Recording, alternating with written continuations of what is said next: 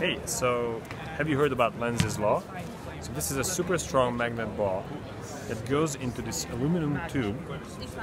Let's see what happens. If you can manage to put the ball into the side without it touching before. So what's happening under the hood is that you have this really good conductor, because aluminum is a really good conductive material.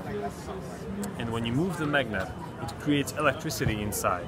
And that electricity has its own magnetic field, and that is what slows down the magnet. So with this, it's actually really oddly satisfying, and also you can do tricks with it. This is why we call this the skill flux.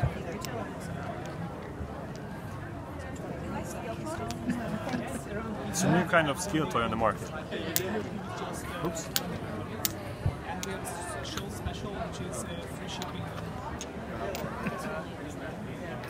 I'm not a juggler myself, but I invented the toy. Very cool, thank you. Thank you.